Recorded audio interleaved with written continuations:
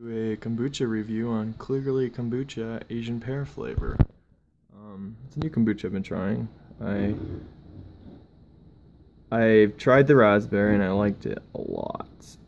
There's the stats. It doesn't give as many stats as what I normally drink, which is this. And I'm sure most people are familiar with this kind. It tells you the probiotics and everything. But this is what we're focusing on. This has really good flavors. These, I only like the ginger ale, honestly. But let's try this Asian pear out. Both come in glass bottles. This comes with less, I believe. Let me see. Put this down for a sec. Opening it. Yeah. So the first thing I notice is it just smells delightful when you open it. This is considered sparkling tea. Fermented sparkling tea. Let's see.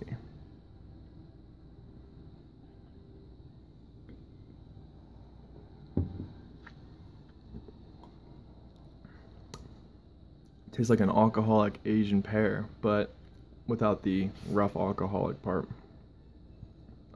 It's very subtle. It's lightly sweet. It's a very good taste. This is probably my favorite flavor I've tried yet, even better than the raspberry.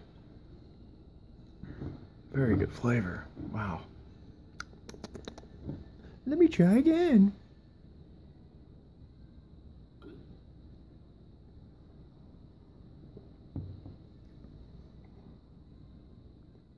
You definitely taste the Asian pear. The fermentation tastes way lighter than this, and there's nothing like that at the bottom, see?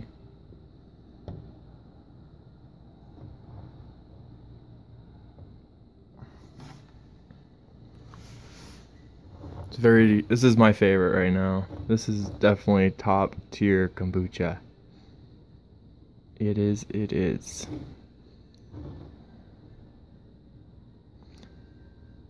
So it does come with less.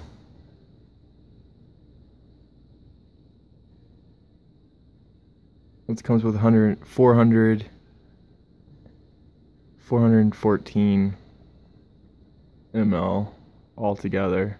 This comes with 480, so you just get a little bit less.